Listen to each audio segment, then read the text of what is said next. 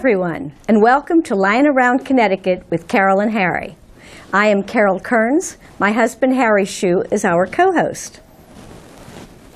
Our mission for the show is twofold: to provide information about Connecticut Lions events and to showcase the many different organizations and causes that Lions support locally, regionally, and internationally. Harry? Good evening and welcome.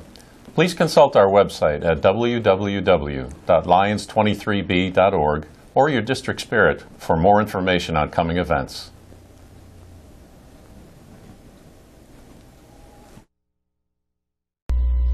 Hello, everyone, and welcome to Lying Around Connecticut with Carol and Harry.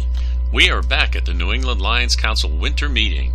PDG Dave Roberts and I are in the Q&A part of our presentation, and you're going to hear some interesting information about Lions clubs, how we're evolving in terms of cyber clubs and recruiting new members. So, on with the show. On Evo.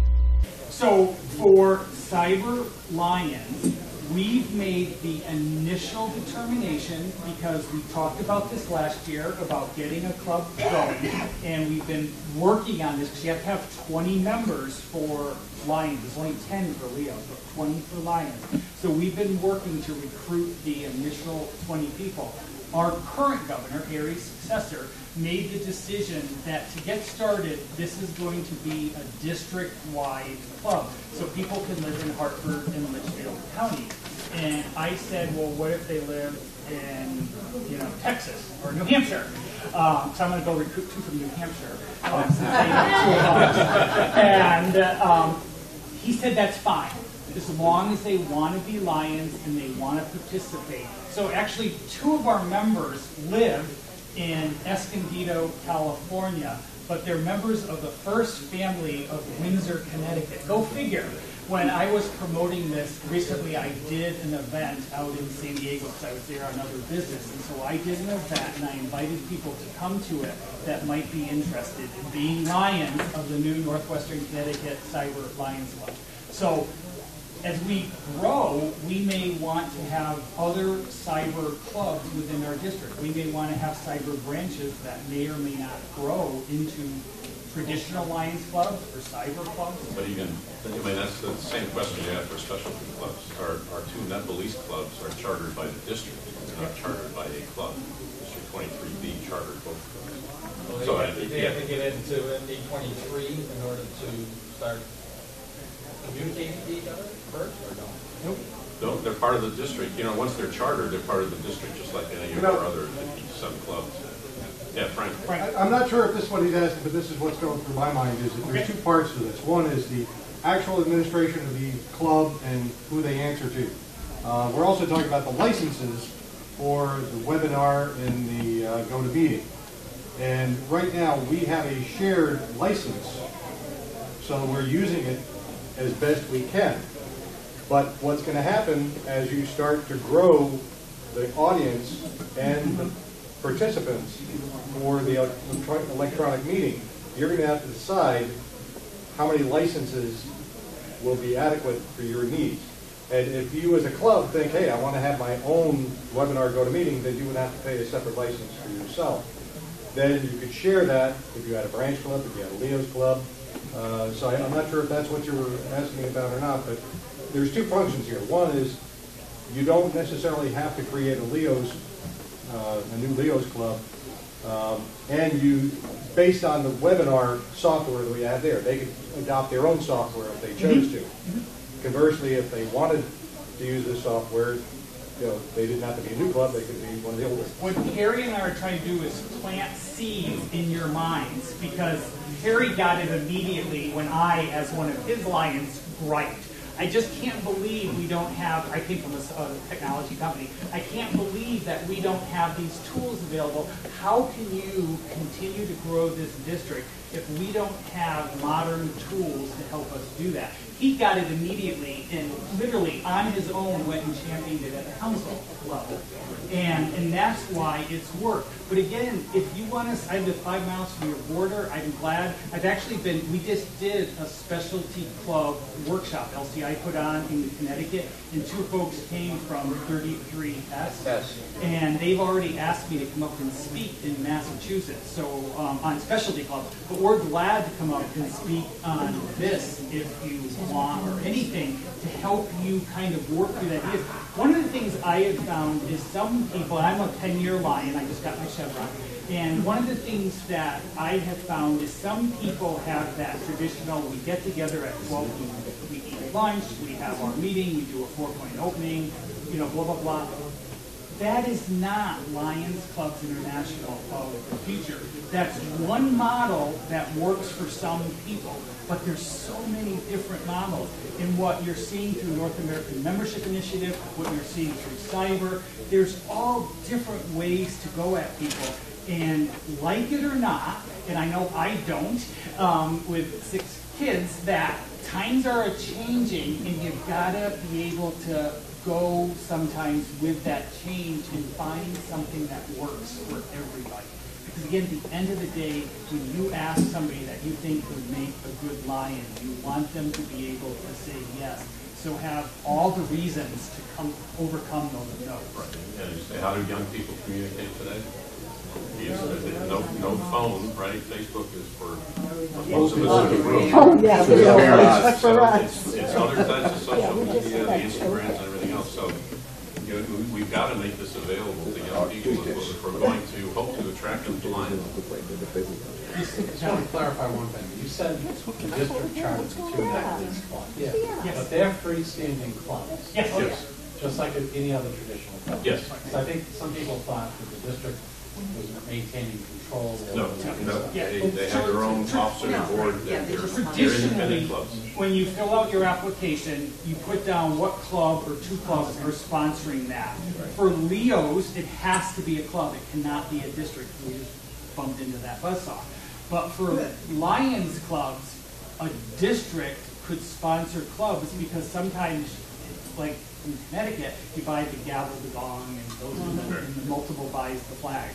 And sometimes clubs just don't want to outlay that money right now.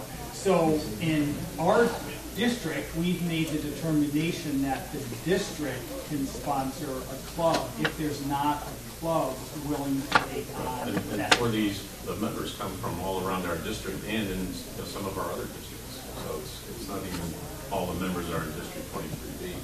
But in that case, because they're all spread out, one club doesn't want to assume responsibility, so it makes more sense for the district. And I'll have to tell you too, it was kind of a political thing that the district governor wanted to make sure we weren't stepping on the toes, because this new club is actually in a community where there's another Lions club, and in this new Nepalese club's name is the name of a prominent city in Connecticut. And so he went to the current club and said, hey, we've got 28 Nepalese Americans that want to form a new club on their own. And this established club said, that's great, we want to partner with them, we'll invite them to our events, we'll go to their events.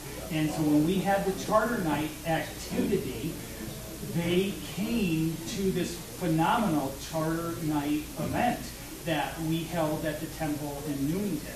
So you got to make sure, and again, on the NAMI thing, you saw who wants to be a North American Membership Initiative, prototype district. You got to make sure it's not just tools.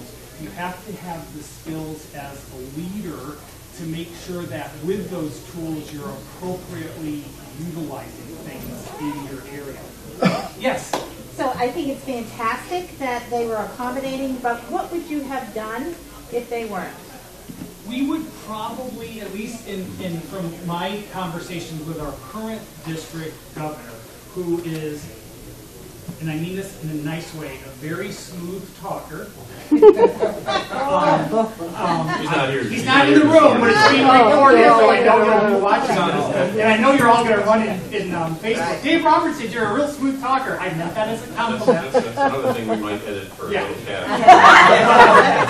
If they weren't, Because one of the things under the New Voices initiative, and thank you for the opportunity since I'm the New Voices chair for Connecticut, one of the things we're trying under New Voices is find out reasons why people aren't joining Lions. And sometimes, like it or not, people don't feel comfortable. So New Voices this year, Dr. Troy's version of it, this year it's not only women, it's youth, LGBT, communities of diversity.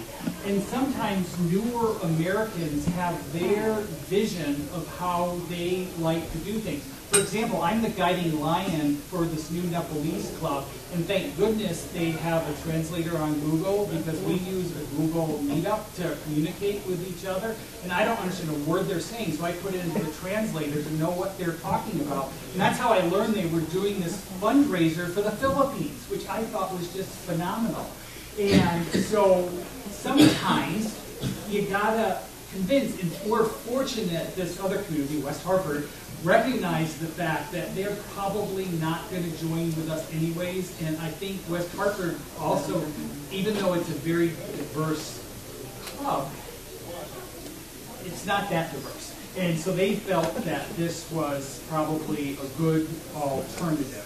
So it's really important to have the, like you know, through FDI, it's really important to have the ability to try to figure out how to get to yes and where you want that solution. And our first club didn't take a town name. They are, and correct me if I'm wrong, the Greater Hartford Mount Everest Centennial Lions Club. No, it's Hartford County. Hartford County. Thank you Everest for Centennial Lions. Hartford County. And they just celebrated their third anniversary because I saw HCEC. Yeah, I just saw it on Facebook because I know our district governor was actually was their guiding lion then, and I know he got his award for being the guiding lion and turning into reports and stuff, and that was a while ago. So that club is thriving, and that club actually came to the chartering of this new club. And then we've now been approached by the temple where we held the chartering event. They would like to start a Nepalese club. But again, I thought, who knew? Because I bump into people from time to time, they say, there's no diversity in Connecticut. We all look like we all look. And it's like, there's a lot of diversity in Connecticut. You're just not looking or talking to the right people when you're in a restaurant or a store or your business or wherever. These people are all here, and many of them would like to belong and be part of the world's largest service organization. How are we doing on time? 5 minutes. Excellent. Any last questions? Yes.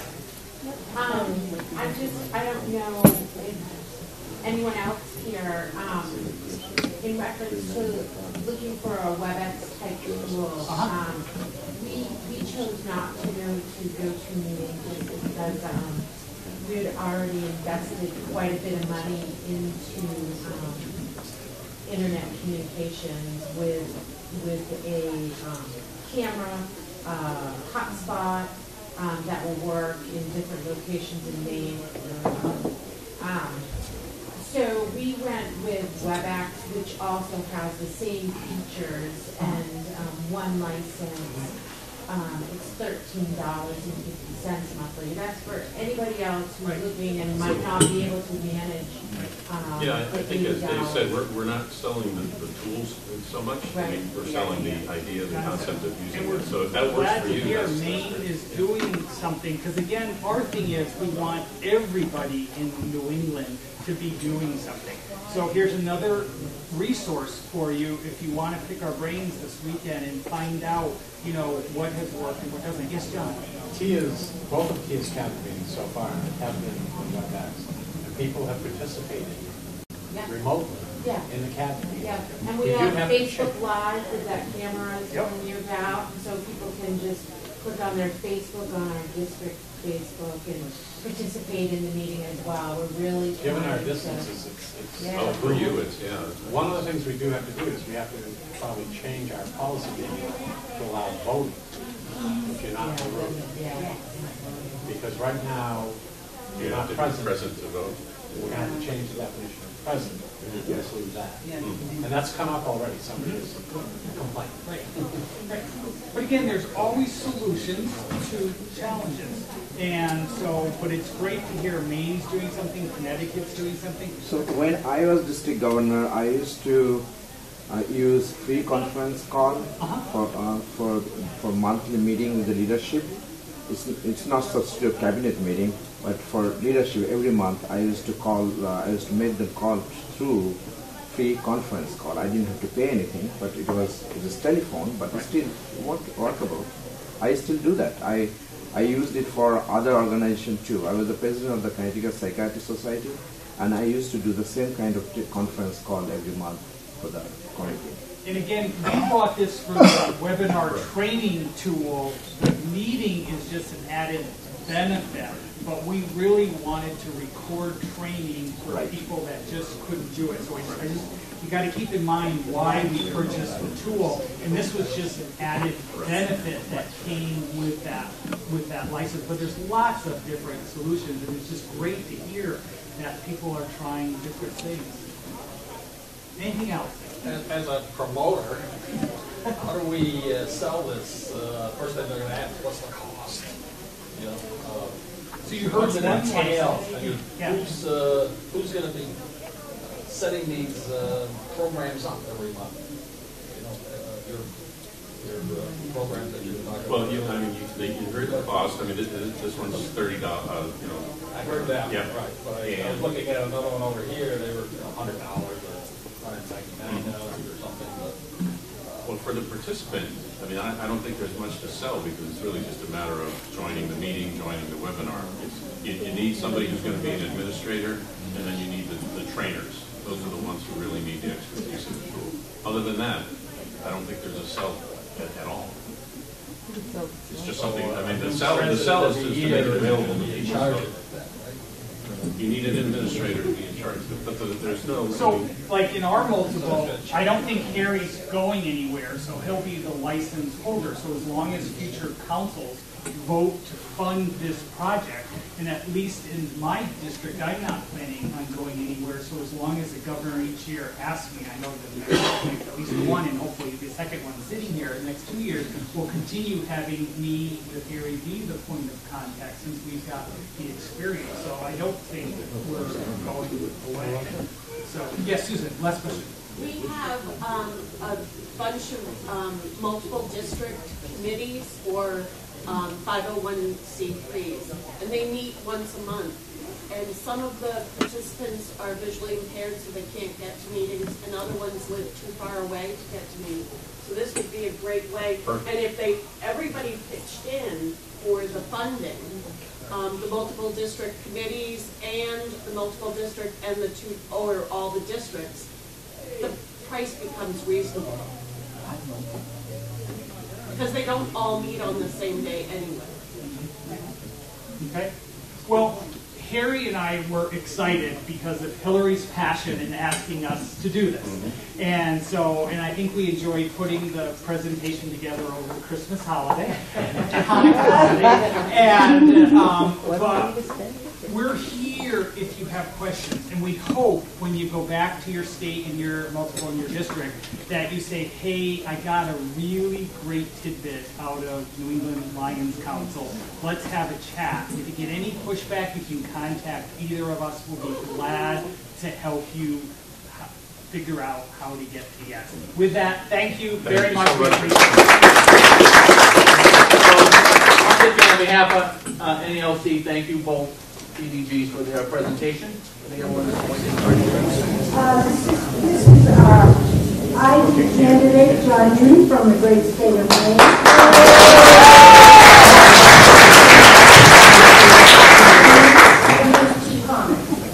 First, I want to thank all of you for being here, and I want to thank this organization for its endorsement. That happened last fall. It's wonderful. I've now been endorsed by all sorts of people, and I'd like to thank the Vermont Lions. I just received their written endorsement this noon, and that was wonderful. A lot of people say, why does it become important in New England to have an ID? Well, one thing, New England Lions need a voice at Lions Club International. And for over 50 years, all but 1 year, we've had a voice there. And even that 1 year, Otto Trevino had been a board appointee, so we still had our voice at the table, even though it wasn't a voting voice. An ID can help the Lions of New England get quality convention speakers. Until Haynes died, he was scheduled to be in New Hampshire in a couple of weeks. Brian Sheehan is coming to Connecticut in a few weeks after that. I mean, you don't get two executives into one area if you don't have a sitting ID that is preparing all of that. Your ID can help promote Lions throughout the New England area. One of the things that IDs can do, because they're the ID of an international organization, they can use the press. If I become ID and I'm in your district, please have the press there. I will gladly tout the district to the press. Give the press somebody who is from away from the international board promoting the Lions in your district. There's no reason not to do that. You can do that now with the speakers you have coming in. The other thing is, and this is very important, having an ID will help you facilitate your training programs. You can get people to the rallies, the alleys, the alleys. We need to keep those programs going. There are some parts of the world that don't see the purpose of all of that training because they have their own internal trainings. We benefit greatly from every one of our Lions who goes to a regional Lion, an emerging Lion, an advanced Lions training program. Those are the people who are going to replace us along the way. And as any of you who have ever been in my training sessions know, if you fail to plan for your successor, you have failed. So keeping these training programs going is important for an ID, and it's important for New England to have this. The IDs can also help because those people who have been through this training can then become trainers. They can become presenters at the forum. You don't become a presenter at the forum unless someone has introduced you to the program chair at the forum and let them know what it is that this person is capable of doing. That is another great way for getting us moving forward as a region.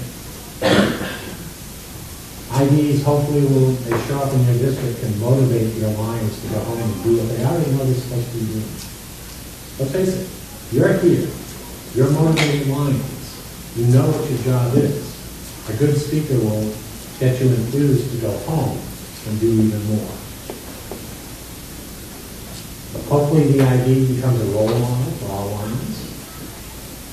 Sometimes I wonder about my ability to be your role model because this picture circulating of me wearing a red nose. I'm looking for it now. All over Facebook for some reason, Lion Club. I do it again. But at least that's a fundraising rose. And your IDs can help your district governors and their leadership teams when there are problems. We don't want to talk about problems, but every now and then there are problems that come up in every district. And sometimes having an ID available to bounce things off of. Because if I don't know the answer when I'm their ID, that everyone's listening to that I will know where to go to get an answer. Or I'll have other IDs around me that I can ask, have you ever had this problem in your district? So what are my personal goals? I want to work at the board level to make sure that what you need to work in the field is there for you at Lions Club International. Sometimes it is, sometimes it isn't. We all heard complaints again today about the lack of response on the Lions computer system. That the search engine does not work, and we all know it does not work. They're working on it, and we've heard that answer for 3, 4, 5 years. The other thing that I want to do is be a motivator. When I have been a presenter, I don't ever believe that I'm teaching somebody something new from the audience. I believe I'm there to motivate them to do what they know they have to do, and maybe give some new ideas about how to do it. And that's what I intend to do when I'm out on the trail. As International Director, you have to bring the greetings to the President, you have to bring the greetings to Lions Club International, and you have to promote the programs to the people in the field. You also get to help the Lions Club International Executive Committee behind the scenes. There are things that are going on that you and I as Lions don't necessarily know about. There are issues in certain districts where my skills as a lawyer, trial lawyer, and a rostered mediator of the courts are going to probably be called into play if I get on board. I've been told already about a couple of things that I might have to face. That is some of the things that nobody knows what the directors are doing, because those are, hopefully they stay behind the scenes. Unlike one year in Canada where a club that I was intimately acquainted with did not have women in its club, even though they received millions and millions of Canadian dollars to build senior housing. When that hit the press, when they declined to accept the application, you can imagine in Canada that caused a row and it went coast to coast. That had to be resolved, and some of it was definitely resolved. And they now accept it. And I won't tell you what city or what place. But those are the things that I want to be able to do as your director. And I say your director because I'm endorsed by all of New England now. And I want to be your voice at Lions Club International. Thank you very much.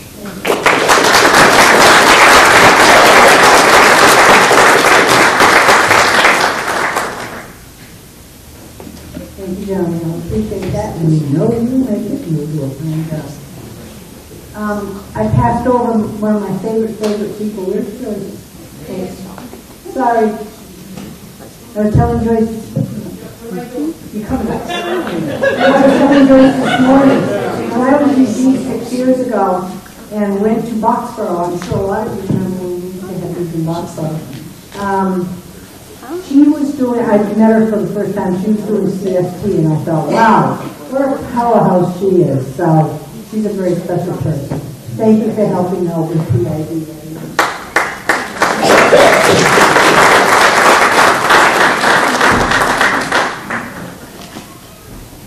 You probably all know that we have a